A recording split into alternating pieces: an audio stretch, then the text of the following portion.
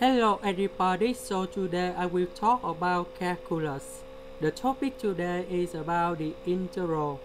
We have the integral of the square root of 5 plus 4x minus x squared dx. So now I will show you the technique how to answer the question. We need to close the bracket in here and we put the negative. So inside we have the negative 4x and we have positive x squared in here. Next, we need to add number 4. So it means we need to minus number 4.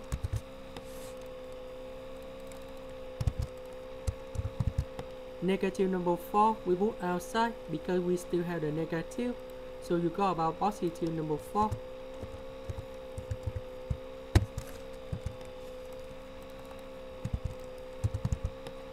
Five plus 4 you got about 9. This one we can change into x minus 2 to the power of 2. Now we can use about integration by trigonometric substitution.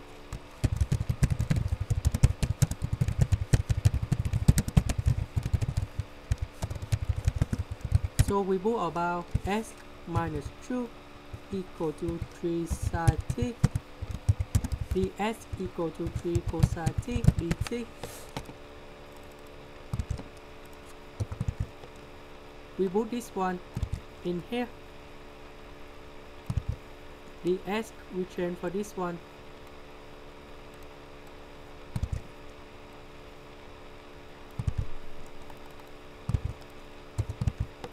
This one we change to 9 sine t squared. The square root of number 9 you got about number 3. Next, we have cosine t squared plus sine t squared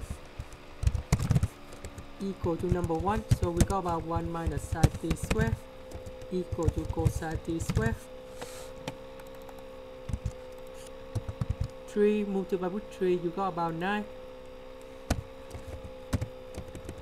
This one we change for cosine t squared.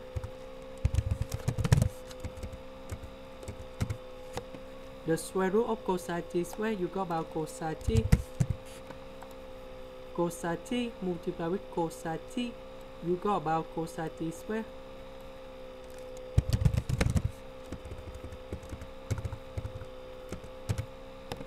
Next, we have cosine t squared equals to 1 plus cosine 2t over 2.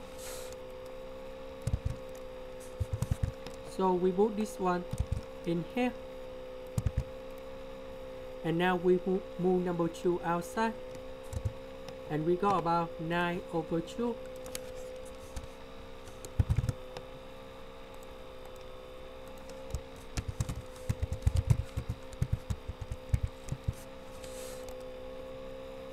And now we can get the final answer. The integral of number 1 you got about t. The integral of cosine 2t you got about 1 over 2 sine 2t. And we put about c is about constant. About t we need to change back for this one. That should be about s. We divide both sides with number 3 and you got about r sine of s or s minus 2 over 3. We put this one in here.